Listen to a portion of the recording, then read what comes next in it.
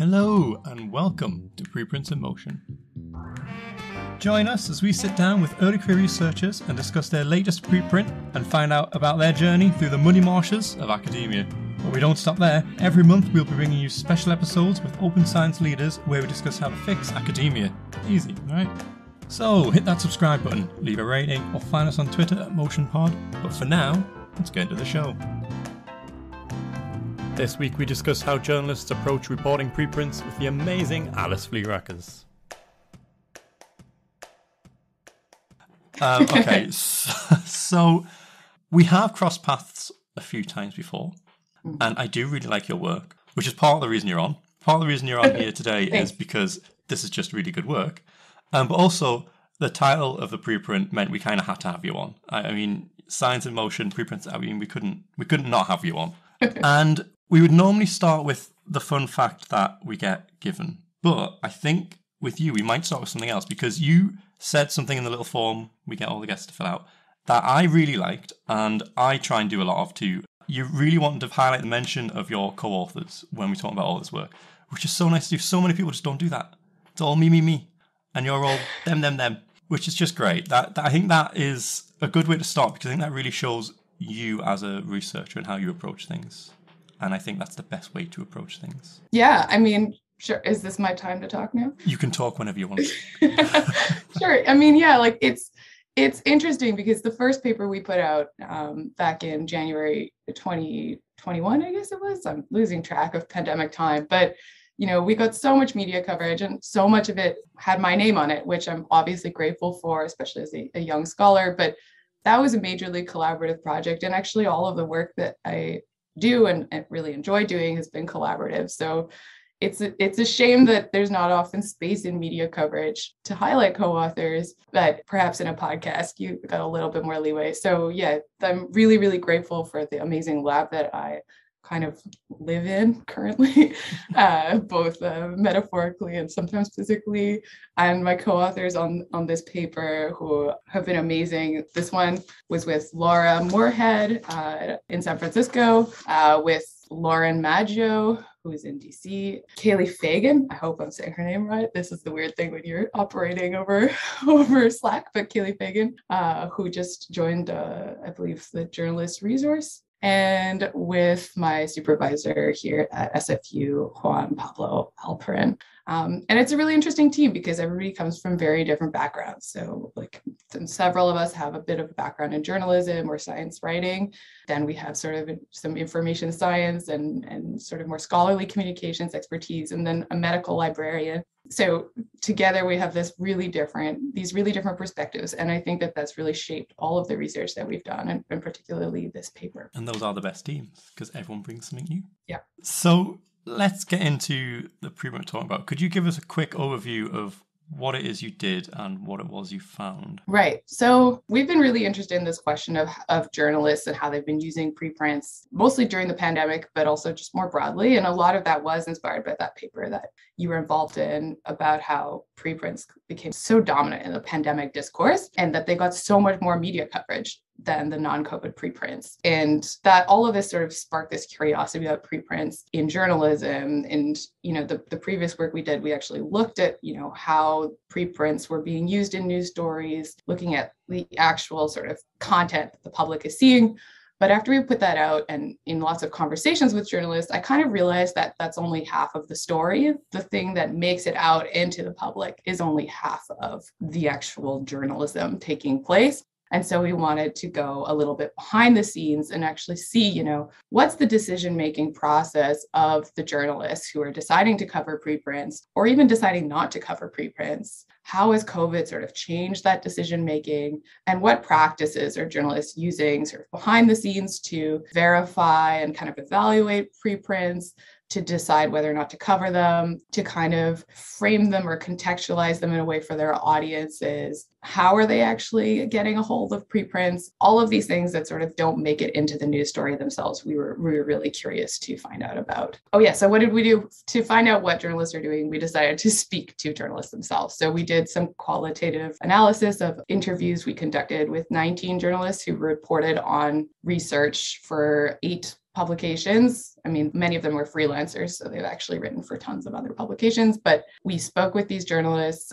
during sort of semi-structured interviews. So where you really sort of similar to a podcast, actually, you're just asking people about, how they work and how they view research. And then we went through those transcripts and we looked for all the bits that were about preprints and tried to pull out themes that related to our research questions, see if there's sort of overarching patterns in the data. And that's where our results came from. Did that answer your question? I've already forgotten what your question was. One of the things I really liked about this is that a lot of the answers, a lot of things you found were things that journalists have said to me when we've been chatting. So, I mean, the COVID work that we did, we were fortunate enough to get a bit of media attention, and I was weirdly in a position where I was talking to a lot of journalists, which is not what you really expect to do as a scientist, to be honest. And it was really interesting from my end because obviously a lot of it, the conversation was solely focused on COVID and the pandemic, and our findings had suggested that things were being covered more. So preprints were suddenly being covered in government stuff as well as by journalists. We never looked at why they were doing that or how they were going about that, but I was getting a lot of the stuff that you've now found on that other side of it.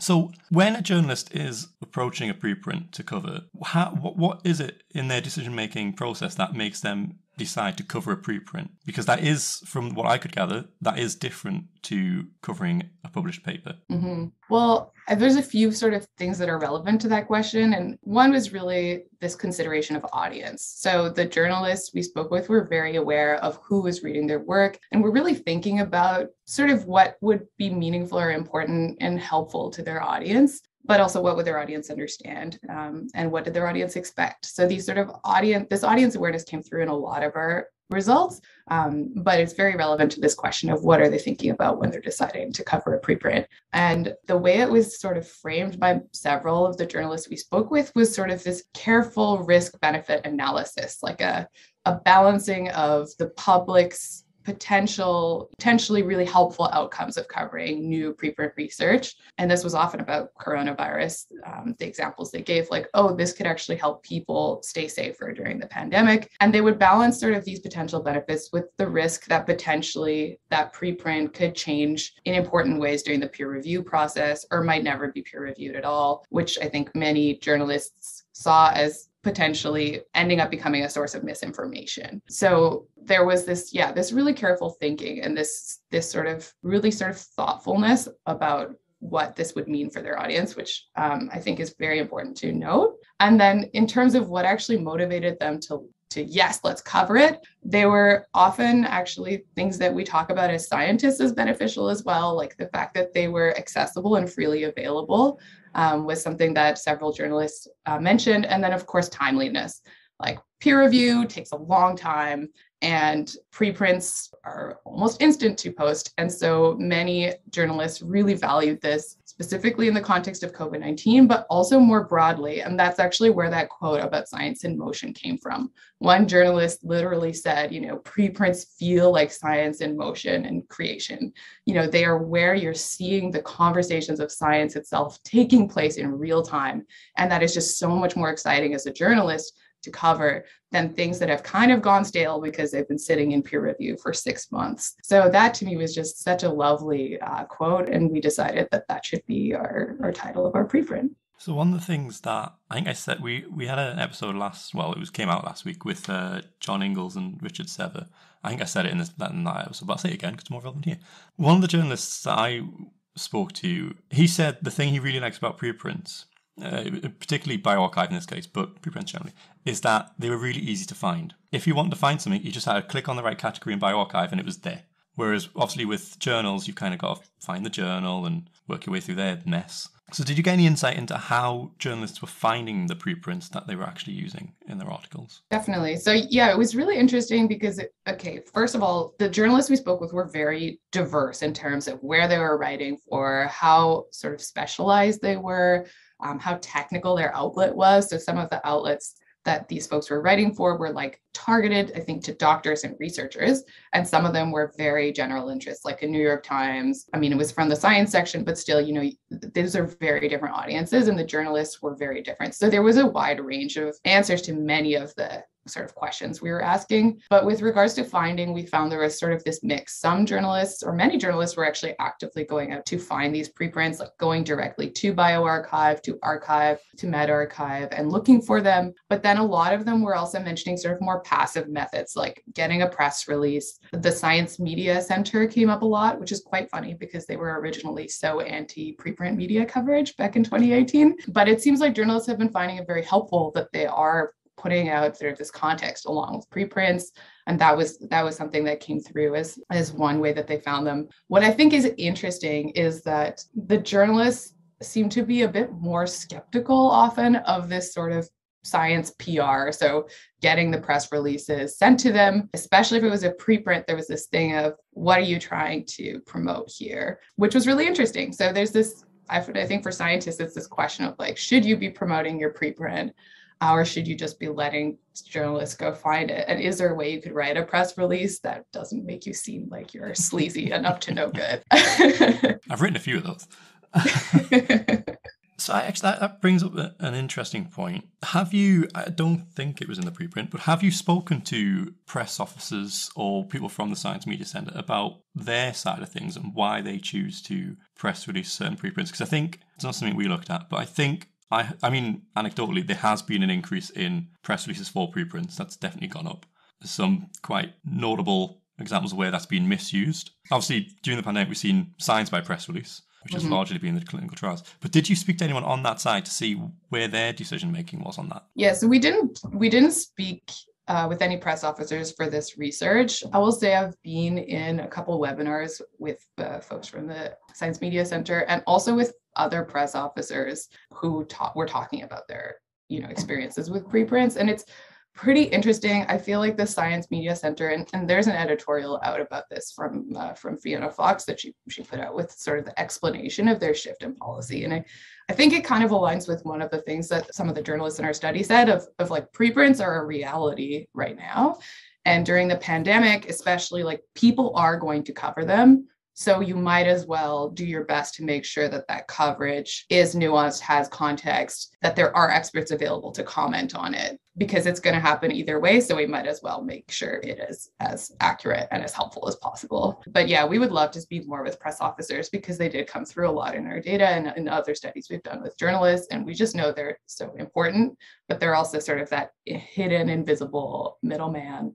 And with respect to preprints, if you just look around at the policies at different universities, it seems to vary widely right now. Yeah. Like, it's such an open question and different places have such different feelings about it. So yeah, the two we had press releases for, they both came from the journal actually. So it was PLOS Biology's decision to do a press release. It wasn't ours decision. And that was at the time of publication, not when they were released as preprints. Although interestingly, some of the early reporting was when it was still a preprint, and they'd found that through sort of Twitter basically. But something else we didn't make it in our papers, but might be interesting here, is we did speak to a few people on the policy side of things. So in the UK government, there's a thing called POST, which I can't remember what it stands for. But it's basically like a sort of science unit, and they'll write science briefs and reports that go to the government and ministers and help them make decisions. And so we spoke to somebody there who said that they'd actually been using preprints for quite a while, but just it wasn't something that really made it into the reports. Whereas when the pandemic hit, suddenly it was making it into the reports. Obviously, fairly obvious reasons. But I wonder if a lot of journalists were also doing that and just, not actually reporting on them, but using them to bolster or support the stuff they were reporting on. Well, the thing that's interesting, we don't really know anything about what journalists were doing before the pandemic with respect to preprints. And it's something I'm very curious about, and I'm constantly looking through literature to figure out what's been going on. But, we did have a few journalists, at least, who said, COVID didn't change anything. I've been using preprints for forever. And I think, if I'm correct, a couple of those folks were people who covered sort of like space topics or things that you would find on arXiv, which, as you know, has been, preprinting has just been so normalized in those communities for so long. And it's interesting, there was almost like a parallel normalization with those journalists. Also, some of the journalists who are really working in like very science-focused outlets, who maybe had a very more science-savvy or science-interested audience, seem to just, be much more accustomed to reporting on preprints and really talked about it like something they've been doing for years, which was sort of interesting and surprising. But then there were other journalists who did not even know what a preprint was when the pandemic happened.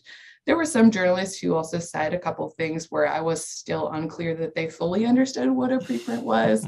And we saw that also in some of the more like content analysis work we did earlier, where we were looking at news stories.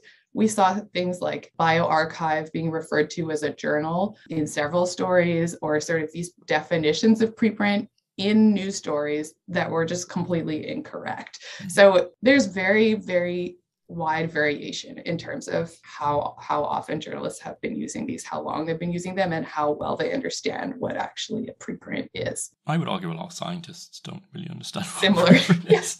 You could do with a bit of an education. So this does lead me quite nicely to my next question, which is, when you look at those journalists, does the previous experience of those journalists impact how they responded and how they use preprints? So you've already suggested that, those more familiar with the physics and that side of things where preprints are normal might be more keen to use them. But, some of the journalists you interviewed had, PhD backgrounds, for example. So how did that impact their use and how they approach preprints? Yes, it was interesting. The journalists in our sample were from very different backgrounds. Most of them had some sort of education, higher education, either in arts, sort of social science field, a STEM field, and or a journalism field. So most of them had a mix of things. I would say if there was like a median kind of education, it was to have a master's degree in something. But what was really interesting to me was the people who had advanced STEM degrees did not necessarily feel better equipped to cover preprints. And we had this one comment from a person who had a PhD in a science, technology, engineering, and math field, who really said, I still don't know how to, verify preprints, even in my own field. Because as we know, science is so niche.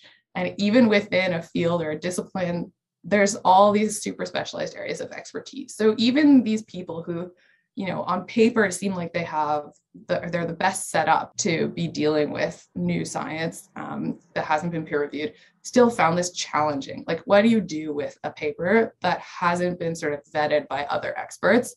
And they did not feel equipped to do that vetting themselves in many cases. So how did the journalists generally vet articles? It suggested from your work that it was different between preprint or paper. Yeah, so what was really interesting in the answers from the journalists we spoke with, was that there were almost these two competing but coexisting ideas about how they were covering preprints. And on the one hand, we had this sort of theme emerge in what they were saying of like, it's just good science journalism, read up on other studies in the field and triangulate your evidence to make sure this aligns with what we know already, add context, highlight limitations, speak to outside experts. But then on the other hand, there was this sort of emphasis of, okay, but preprints, there's one less safety net. So we need to be extra skeptical. And often what that looked like was, using outside experts, but not just to add some context or some commentary or to sort of legitimize the research, but really to do a form of peer review. And the journalists even said, we're just going to do some quick peer review here because we need to. And so that to me was so interesting. Like, it wasn't just one journalist, it was multiple journalists used the term peer review to describe what they were doing. And that to me, at least, and to the other journalists on our team, really felt like a departure from the way that experts are normally used. Like, they were really being relied on, in a similar way that reviewers are relied on in academic research of, should this be published or should this be covered? And if so, like, how do we need to frame it to make sure that we're not overselling results or that we're highlighting limitations? So the role of experts, I think, and outside experts was really, really important. That said, journalists are working on crazy deadlines. Sometimes they don't have the resources or the time, or they can't get a hold of somebody. And, many actually said they also go on gut feeling or instinct. And that was really interesting as well. So even though they were aware of all these things they should be doing, there's the realities of your job. There's situations where you just make a judgment call. And the journalists were sort of skeptical. Many of them said, I see other journalists doing this, but of course, I'm always doing all of my great vetting. But, it's hard to be a journalist. and many of them don't feel prepared. And so the role of sort of instinct or gut reflex was another sort of strategy that they used to cover this research. I should say for people who haven't interacted with journalists, when they do cover science, they will often reach out to quite a lot of people and just never mention that in the article. So just because a journalist hasn't cited somebody doesn't mean they haven't reached out to a lot of people. I've had a few where I've not been cited in the article, but I provided opinion. Yeah, exactly. Which is just good journalism.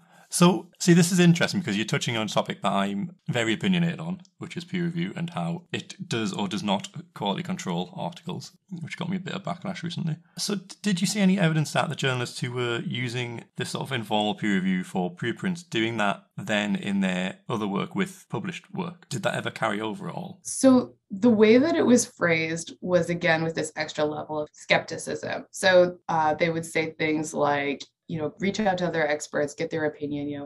This is important for all science, but especially for preprints because they haven't been peer reviewed. And what was interesting is that many of the journalists were actually quite critical of peer review and aware of some of these debates within academia and some of the research around, the lack of evidence or lack of strong evidence, conclusive evidence, whatever you want to say about how effective is peer review at actually doing that quality control thing. So many journalists were very aware of this, but still felt like they had to do this additional step. I mean, that just sounds like a lot of scientists, to be honest. A lot of people seem to be very aware of the issues, but will just accept it. Yeah, I mean, I understand it.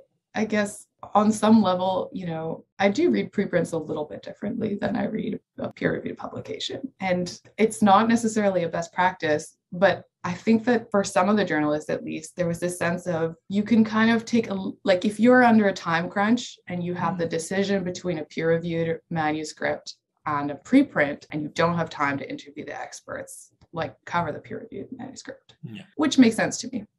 At least in theory, some of those experts' critiques will have informed that peer-reviewed manuscript. So it's not ideal. But I do think that if a journalist is under a time crunch and they can't do their due diligence, it's probably still a better idea to go with a peer-reviewed version or a peer-reviewed publication, even if it's just because it's maybe been around a little longer. You've seen this in your other research as well, right? COVID preprints in particular were sort of more uncertain, or they're more likely to change in drastic ways. They're shorter, they're kind of rougher. Or at least we're assuming they're rougher based on these other sort of proxies you've used to study them. If you're looking at if you're looking at a preprint from 10 years ago, that's probably fine because, nobody has withdrawn it. There's no huge debate going on Twitter or on when any of these overlay journals are in the comment sections. But if it's a totally new piece of evidence, probably this is true of peer-reviewed publications too, but, the newer it is and the less sort of consensus there is around it, the less, that the academic community has had a chance to talk about it, sort of the less comfortable you might feel covering that, which is related to some journalists actually said they were out on Twitter, looking to see what academics were saying. So it's not exactly peer review, but I think this thing of understanding what the scientific community thinks about a piece of research was quite important to the journalists, and peer review is a proxy for that. More than anything. That feeds again nicely into my next question. So Twitter is one of those things that if I'm approaching something that I don't know much about, Twitter seems to be a pretty good resource because you can tend to identify, well, assuming it gets enough attention on Twitter, you can identify sort of who is reliable and you can listen to, and there's quite a lot of big COVID papers being retracted or the problems being highlighted through Twitter. Some of the other things that preprint servers do is they'll report comments, or bioRxiv in particular will link out to any community peer review that's been done. Other than Twitter, any use of those kind of things come through? Yeah, so it was pretty minimal. I think the Twitter was a couple, 2 or 3 journalists mentioned looking at Twitter, and then one person said that they often referenced, I think, pre-review, if I remember correctly. But more than just looking for, feedback from other researchers, it was more to see what is being talked about in general, what's new and exciting. So sort of related to that comment I was talking about earlier of the person who said, I like to know what academics care about right now. I think that service was seen as helpful in that respect. But overall, I think, there was some enthusiasm among many of the journalists for these different sort of evolving forms of open scholarly communication happening And some of them saw this as very exciting because there's more options to go see what's going on and to be closer to the process of science in real time. We need a button for every time we mention Twitter that we can just beep it out, because we get so much free attention on this podcast. I know. So one of the things that came up to me when I was reading through this is that a lot of the journalists you spoke to tend to report for the more sort of left-wing outlets, or the more outlets that are accepting of science, which is not left-wing, it's just should be normal. Would you expect different responses if you had people who were reporting for other outlets? So, I mean, I don't want to name any, but there's a few I can think of where the scientific reporting is not so scientific. Well, I mean, if you're looking at a fake news outlet, I don't even know if they're going to be mentioning it, like any research, or maybe if they are, they're going to be cherry picking, like, I don't know, maybe it's from a predatory publisher, maybe it is one of those pieces that was peer reviewed and got retracted, but you're still citing. I don't know. If you're talking about misinformation, and maybe this is a better question to ask, you can always go find a study that supports your view. This is true whether it's peer reviewed or preprint. And so if you're actually looking at an outlet that is specifically trying to push its own agenda, that's what I would expect to see, is a lot of coverage. Doesn't matter if it's peer reviewed or preprint, but just finding things that support your claims. We didn't talk to journalists about their political identities. We didn't really look at anything political, and politics just didn't come into any of these conversations. So I don't really feel I can comment much more beyond that. I mean, I guess a lot of the people you spoke to were freelance. I guess they probably have higher or different standards to someone who works for a particular named publication, whatever publication that is, because they're always going to have I would expect to have maybe a bit more of a bias in reporting anyway, regardless of what they report on. Because with freelance, I guess you're bouncing around places more. I think what we can say about freelancers versus in-house folks is that the freelancers always have to sell what they're trying to cover. And so maybe some of these benefits we've talked about, like, the getting the timeliness, the early finding a nugget. I think there was one journalist who said it gives you an edge to cover a preprint because other people have maybe not seen it. That benefit, I would assume at least, is much higher for a freelancer who has to sell every piece that they're writing about ever. And then the other thing is, different outlets have different kinds of guidelines and and things that they expect of their journalists. And so actually a few of the journalists mentioned that there was sort of an in-house guideline around preprints and how to cover them, when to cover them. And what's interesting is we couldn't find any of these online. So I don't know if they're all hidden and kind of, not shared publicly, but a freelancer will have to adapt to whatever the norm is of the different outlets they're writing for, and they'll maybe be used to writing for many different kinds of audiences as well. So I'm not sure if that answers your question, but yeah, it's a very different reality to be a freelancer, and you have even more precarity in your job security than the already precarious reality of being a science journalist. Yeah. So did you come across any examples where people had reported on something or were about to report on something that was retracted, or where there was a lot of controversy? So journalists were very worried about misinformation. This was the sort of one of the strongest themes that came through when we talked about risks of preprints and that decision of should you cover them, should you not. And some of the examples people gave were like around, there was one preprint, I think it was a preprint about, running and expelling coronavirus. And that got a bunch of media coverage and sort of turned out not to totally hold up. There was another example was around, at least one journalist really said they're aware that even if they do their due diligence and try to contextualize the preprint as much as possible, say like all the limitations, say this hasn't been peer reviewed, say this is early science, it's a COVID, it could change as all of the COVID science has been changing. They just know there's going to be a tiny nugget in their article, maybe it's 4 words. And those if it's about vaccines, for example, those highly anti-vaccine groups are going to grab those 4 words and share them on social media. So journalists were very aware that even if they do the best job possible, once information is out there, it can be twisted, misused, cherry-picked, all these things we talk about in scientific publishing as well, and amplified on social media by readers who maybe don't have the same sort of care for their audience in mind as the journalists did. And we should, again, point out that the pandemic has probably been a very, very challenging thing to report on, I imagine. It's been challenging just from a scientific perspective. Yeah. And journalists have generally done an amazing job at reporting on it and doing a really good job of combating and challenging a lot of that misinformation and limiting the misinformation. Which leads me to my next question, which is how can we as scientists help that process? Because obviously there's a lot of examples where scientists have just outright promoted misinformation to sort of further their own careers. But, I think we've probably interacted more than ever with journalists. And it's not something, again, one of those things in science you just never get trained to do. So how can we do that job better? Because, we are part of that equation. And like you said, journalists are not the experts, but they're coming to people who are. So what can we do to help? Yeah, so I'm really glad you asked that question because that was my favorite part of the discussion to think about and to help write. It was, so what do we do with this? All this great results we found. And I think that there were a few things that came to mind for me from the data. The first is there were several journalists who were really frustrated by jargon, inaccessible language, really confusing reporting of methods and lack of, explicit statements around limitations. This came through, and I don't think it's just about preprints. I think this is in general. If you write your abstract and your paper in this super highly disciplinary niche way that makes it completely inaccessible to anybody, let alone a journalist, it's just way less likely to get covered. And if it is covered, it's way less likely to get covered well, because they may completely misunderstand what you're talking about. So I think at the very least, be very mindful of the language you're using in your abstract, be very clear in your methods and your limitation and sort of the implication section as well, because those are important for a journalist, right?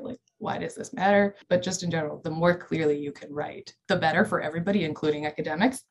And then the second piece is really about that, the mini peer review that was going on with preprints in particular. But as we mentioned before, some form of this does often happen with peer-reviewed articles as well, which, as you know, can also be highly flawed and have lots of problems. Peer review is not a perfect system at all. Is that if a journalist reaches out to you, and especially if it's a preprint, realize you're doing a form of peer review in many cases, and that is how the journalist may be thinking about it.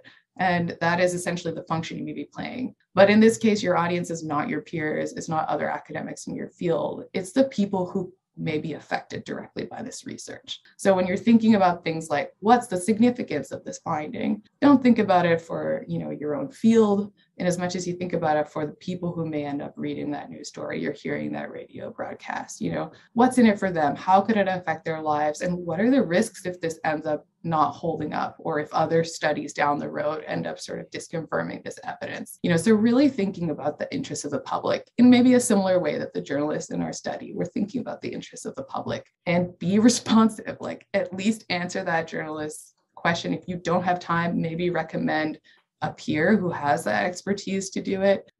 This is, as I think some other scholars have written about the COVID pandemic and the science communication around it, the quality of science communication is all of our responsibility, not just journalists. And it's so easy to critique journalists for all the ways that they have failed without ever looking at the work or the lack of work that scientists are doing themselves. And so I think for me, that is a major takeaway of this paper is, think about your role, even if it's not your paper, even if it's your colleague's paper, of helping to ensure that journalism is doing a great job of covering new science in the most responsible way possible. And do so quickly, because they are on very tight deadlines. They're on a deadline, yeah. I've had some contact me where they need an answer by the next day. Or end of day. And it's not something I've expected to do, and it's something I quite enjoy doing. But whenever a journalist gets in touch, I prioritise that over peer review, to be honest, because I think it's a much more rewarding and it's more important than peer reviewers, in my opinion. And so I always give more attention to the journalists, and if they don't mention me in an article, so what? It stings a little bit, not gonna lie, but but you've helped, and certainly in some of the cases, I had one recently where I got an email from the journalist saying that apologising for not including me, but that she was very thankful for the time and the effort, and it did help. And so we don't always need outright attention and credit. It's nice just to be nice. But it is unfortunate because academia is so based on credit, and demonstrating impact and demonstrating that you have done something valuable. And if we don't have metrics for something, it is instantly less valuable. And so if your name isn't in that news story, it is instantly less valuable, and media coverage is already not seen as that valuable. Yeah. And so it's, it's almost like peer review in the sense you were kind of aware it's maybe it's a duty as an academic to do peer review, but you're not really being rewarded for it in any measurable way. I feel like doing this, if we're going to call it truncated peer review for media coverage, is even worse because you may not even get to see your name in the news. You're just doing it to be a good human and a good scientist and a good member of society. And maybe that will change one day. But for now, I guess we're just relying on goodwill and nice humans, for better or for worse. We could always do with more nice humans in the world. Yeah.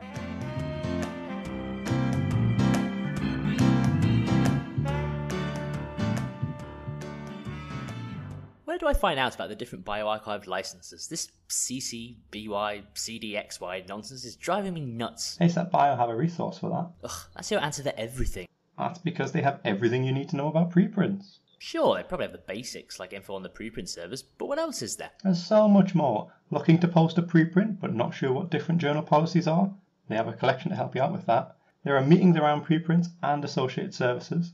If you want to know how preprint adoption has changed over time, there's even a page on that. And COVID?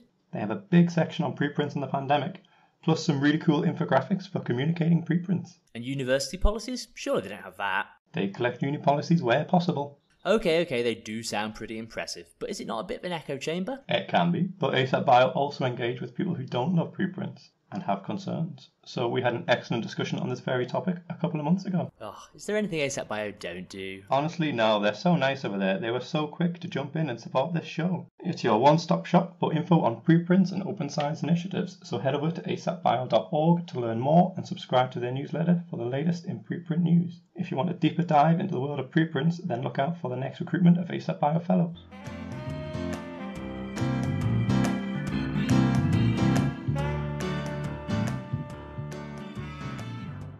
You've had a really interesting route into academia because you came from, my route, very straightforward. Undergrad, master's, PhD, lab, all lab-based. Not necessarily the best route, I don't think. But yours is quite different to that. So could you just give a quick overview of sort of your background before you ended your PhD? Sure, yeah. So I was a researcher and then I was a communicator, and now I am both a communicator and a researcher who studies research communication, which is very, very meta. Amazing. Like many people in sort of the science communication space, a lot of folks come from sort of a circuitous and not totally logical path that ends up magically making sense when you get here. And that is definitely true for me as well. I started with an undergrad in psychology, actually started in science and had a terrible time being a woman in science and left after 1 year and transitioned to a Bachelor of Arts in psychology. And I loved it. We were doing really interesting research around, how people spend their money and how that makes them feel, really publicly relevant research. But after some time, I got burnt out like many academics and also disillusioned because I felt like we were doing so much hard work and it wasn't really going anywhere. And, maybe some of that was also my undergrad perspective. Like, I don't know what my PI was doing to promote our work more broadly. As the undergrad, you're not answering the media requests, right? But anyway, for all of those reasons, I left and returned to the only other thing I felt I knew how to do, which was writing. So I spent a lot of time freelance writing, a lot for a local arts and culture magazine, actually, called SAD Magazine. And I loved it, but I was always sneaking in these interviews with experts. Like, I would find any reason. I wrote a piece about cat videos on YouTube, and I managed to interview 3 different researchers for this piece. So I was doing like stealth science journalism for this mag. And all of this led me to do a master's in publishing here at Simon Fraser University, which was a great experience. Got an awesome job being a book publicist for a local publisher called Greystone that actually does a lot of health and science books. And so it was like this research world just kept coming back into contact, no matter how far I tried to go into the real world of non-academic jobs. And so I was pitching a bunch of these health and science books and health and science researchers who were authors to journalists and working with journalists closely, many of whom were health and science journalists. And after a couple of years, I realized I needed another quarter life crisis. And so I convinced my PI or my supervisor here to take me on as a student. And I've been doing a degree focusing on science communication ever since. I mean, obviously that you've got a really good insight from all sides of that because it's what you were doing, it's what you're now researching, and it is very, very meta.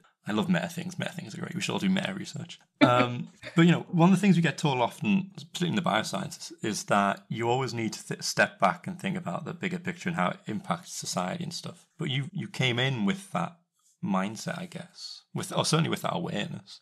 So how do you think that has impacted your experience as a PhD student? Yeah, I mean, it's really interesting. I don't know even what my work would look like if I didn't have this experience. And the thing that's nice about qualitative research, like what the paper we just did and that we talked about in the show today, is like you get to say explicitly, this is where I come from, and this has shaped the way that I interpret this data, which is so different from sort of hard science research or sort of more quantitative analysis, even though, of course, your background is still going to inform how you interpret that data and make sense of it. So that's been really nice with this more recent work is being allowed to lean really heavily on your outside perspectives. And, I think that the lens of thinking about how research is used is so helpful. And thinking about what are the realities of a journalist is also so helpful because these are sort of the people most affected by the research that I've been doing in my PhD. And then even now as a PhD student, I have a lot of conversations with journalists, about my own work, about other people's work when I get asked to comment on it. And I always use those opportunities to learn something about what are their needs, what's going on for them, what do they think about this research? And all of those questions have deeply shaped the way that I approach my next paper. The ideas that come to mind, and even the way that I interpret things that I read in the literature, because there's almost like these two lenses. And there's a really interesting, actually, Indigenous framework. It's called two-eyed seeing, where you have one eye that looks from traditionally sort of the Western perspective, and the other eye is looking from that Indigenous knowledge perspective.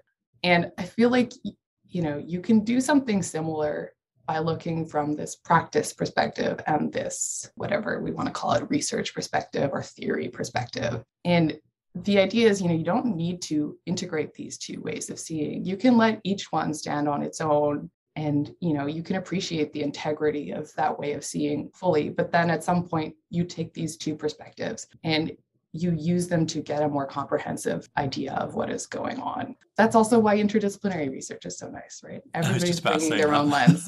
So I guess one question I should ask, broad, unsolicited career advice for everyone. What advice would you have for anyone who wants to do some freelance writing? Because one of the things Twitter would have us all believing is that there's been a max exodus from academia.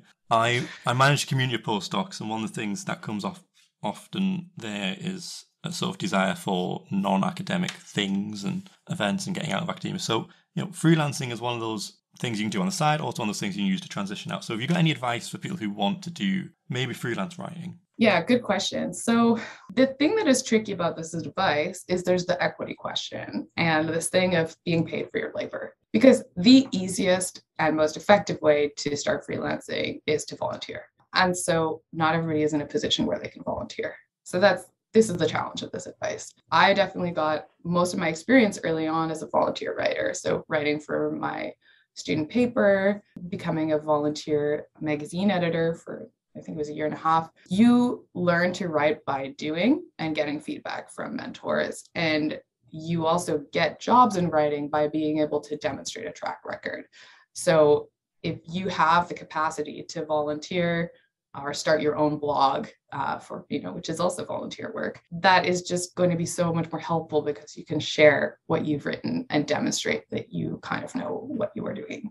That said, it's a huge equity issue. It's like the unpaid intern question, right? And writing jobs are often, like I've seen some writing jobs advertised that it's just criminal, like these listicle type articles. The 10 ways to improve your health. I saw a job posting that was $1 a bullet point. So $1 for each of those, like that you just shouldn't pay then. You should just call this volunteer work, I mean, at least you can do the math really easily on that one though, for how much you're going to get paid at least. Yeah, so it's so tricky, but there are lots of programs coming out now that are specifically funding equity seeking groups who want to get into writing and they want to get into science writing.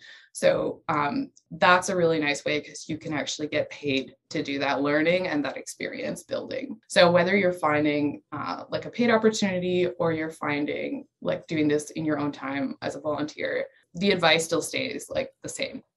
Find a way to write publicly and get feedback on it and then improve over time and practice. And that is I just think it's the only way. Like, take some writing courses, get some input, but you have to do it or you will never really learn it and you'll never really get better. I mean, that's our approach to this podcast. Let's do it. See how it goes. It sounds professional. I think we're getting better. The original introduction I did was terrible. Now I sound slightly happy that I'm talking to people. So we're getting there. So you've already alluded to this. And one of the things, I mean, we've been doing this podcast for like 8 months now, maybe, something like that. Less than a year. And it's definitely been probably the highlight of my every 2 weeks or every week, depending how often we do them.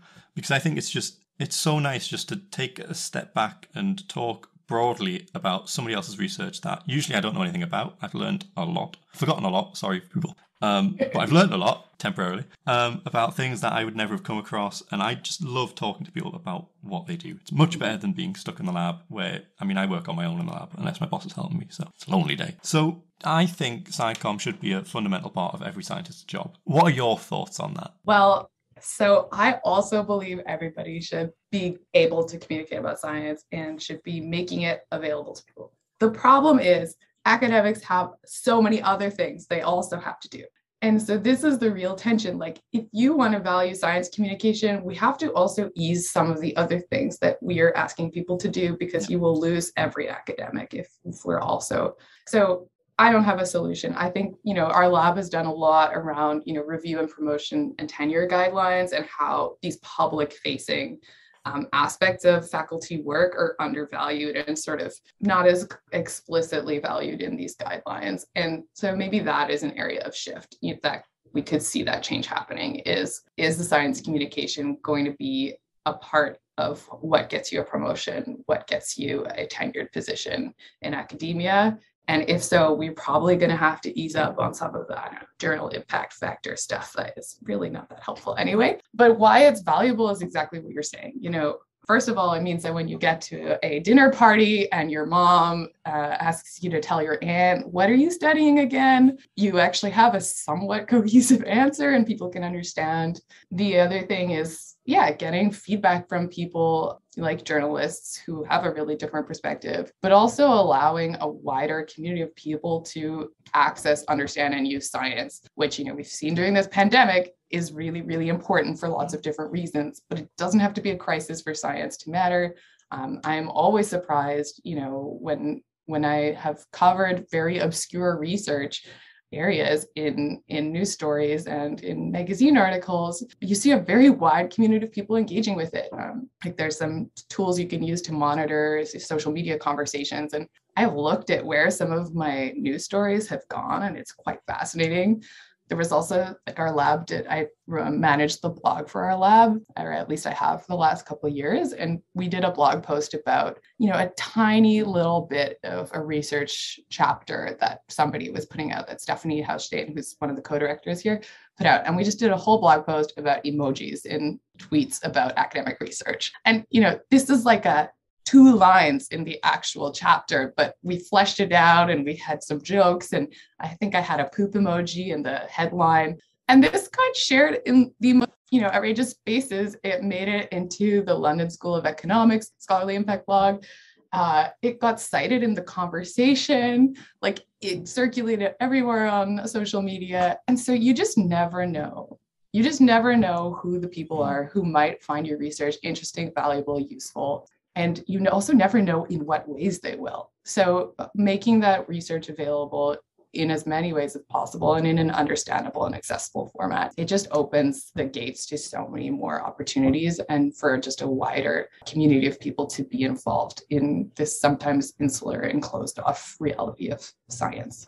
Yeah, some of the most thought-provoking conversations, I guess, that I've had have come from opinion pieces I've written and things like that way, because people do read them and they actually do get back in touch with you and email you. Whereas you can put a paper out and they'll read it, but they won't actually talk to you about it unless you see them at a conference. Whereas the general public take a lot more of a direct approach, which is it's nice. Usually nice, yeah.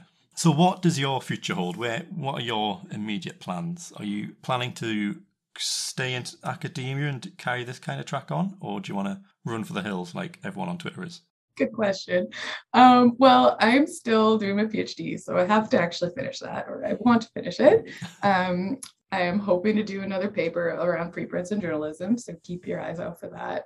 And, so far, despite all the awful things of academia and all the running for the hills tweets you've been mentioning, I love it here and I want to stay. So I guess I will be on the job market looking for jobs, whatever horrors that entails, in about a year. And hopefully that will lead me to an academic job that I love in maybe some science journalism, science communication, health communication space. But everything is so uncertain, right? If the pandemic has taught us anything, you really can't predict what's going to happen in 1 year. Yeah. Okay. I think that's us done. I think that's everything I've got. Emma, anything else to add? I mean, we usually ask about how you found the process of preprinting, but I don't know if that's a bit. So I haven't asked this because Alice does a lot of preprints anyway. So. Well, I will say that, okay, so our first paper that was about preprints in journalism, we didn't preprint it. It was early in the pandemic. We actually just needed to get it out. And there was a special call for COVID papers. And so it was sort of funny. It was like more time efficient to just do the journal publication in this case. And so we did. And this time though, we didn't have this time crunch. We were, had time to think and talk about it. And yeah, our lab really cares about preprints. I also value preprints. And I think that first study we did was kind of critical in a way of the way that journalists have been covering preprints. And so symbolically, it also felt important to preprint this one and, make it clear we believe preprints are a good thing. We actually really value preprints and think they're worthwhile. And I don't think they need to be not covered by journalists. I just think journalists need to do a good job of covering them and scientists need to do a good job of supporting them in that work. So yeah, even though we have preprinted many things before, it felt particularly important to preprint it in this case. And it's also been really nice because it meant we could share it with the journalists who we interviewed and get their feedback. We shared it on social media. We've gotten some really interesting comments also from other journalists there. It's now on Prelights. Thanks very much. And getting some, we'll get some interesting feedback through that. And so all of these things are just going to make this paper so much better because we won't just have our 2 or 3 reviewers letting us know what they think. We'll hopefully have a wider community of people letting us know what they think.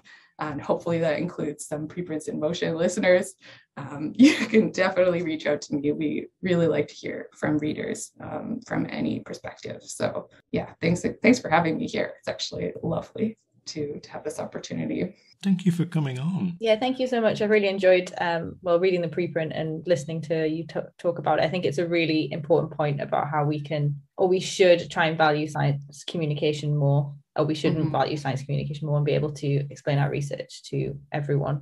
It's so important, and how journalists use it and everything. And you guys are doing it right here, right now. We're trying to. Doing our best. Thank you so much. That was great. Okay, and that is the show. If you enjoyed listening, then hit that subscribe button for more and leave us a review on whatever platform it is you're listening on. You can reach out to us on Twitter at MotionPod or online at preprintsandmotion.com. Didn't enjoy that? Well, we're all scientists here, so send us your review and let us know what works or what you'd like to hear more of, or less of. But until next time, have a good week.